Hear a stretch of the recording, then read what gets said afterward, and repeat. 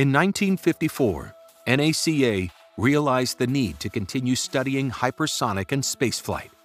They established required characteristics of what became the X-15 and presented them to the Air Force and Navy in July of that year. Before year's end, NACA, the Air Force, and the Navy entered into a tri-service agreement to develop and fly 3 X-15 research planes. And the idea was what was the Wright Air Development Center at the time, one of AFRL's predecessors, was going to manage the early part of the program, the procurement, the design phase. Then the NACA was going to manage the flight test program, and the Navy was kind of a junior partner in this.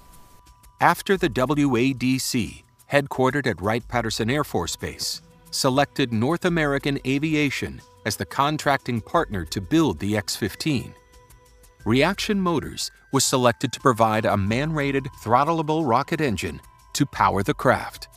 This one project combined disciplines from the majority of the Air Force's research laboratories: propulsion, human factors, materials, control systems, airframes and airfoils, ejection seats, telemetry, simulation, and instrumentation technology used in the X-15 was extensively researched and tested within the Air Force laboratories. High-speed wind tunnels were developed to test aerodynamic heating at speeds above Mach 5. Large centrifuges were built to test pilot response to prolonged gravity loads. 1958 saw NACA supplanted by the newly formed National Aeronautics and Space Administration, and the following year saw the first X-15 delivered to the NASA High-Speed Flight Station at Edwards Air Force Base in California. Scott Crossfield, North American Aviation's senior test pilot, made the first unpowered glide flight of the X-15 on June 8, 1959. Because the rocket engine consumed large amounts of fuel, the X-15 was air-launched from the wing of a B-52 at 45,000 feet. The rocket engine provided thrust for the first 80 to 120 seconds of flight. The remainder of the normal flight was without rocket engine power and ended in a 200-mile-per-hour glide, landing on Rogers Dry Lake, adjacent to Edwards Air Force Base. The X-15 used conventional aerodynamic controls for flight in the dense air of the usable atmosphere. For flight outside the Earth's atmosphere, the X-15 used a reaction control system. Pitch and yaw controlled the attitude of the airplane, and the roll thrusters control the roll as you swept back and forth, because, of course, the aerodynamic surfaces had no effect whatsoever at those altitudes. The X-15 was the first X-plane program to use a realistic flight simulator to plan and practice mission profiles. The simulator let us not only plan flights, plan out flights, but practice flights, and to see where deviations were beginning to build up and take those deviations out and nullify them out as much as possible.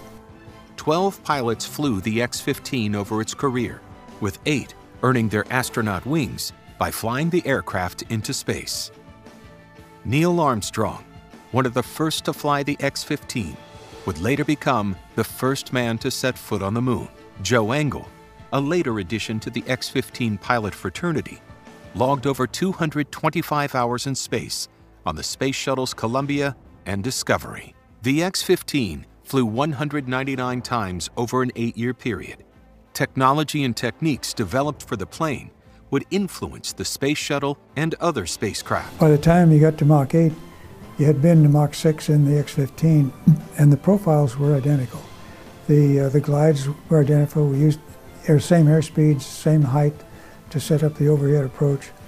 But the confidence was already there. We had routinely brought back the X-15. That was the most familiar and part of the whole flight when it got time to fly Columbia. Experiments flown on the X-15 included thermal protection and navigation equipment used on the Saturn launch vehicles during the Apollo program. The X-15 flew faster than any fixed-wing manned aircraft at 4,520 miles per hour. Flying higher than any aircraft at 67 miles, it was the first aircraft to use reaction controls in space. its pilots used the first practical pressure suit in space.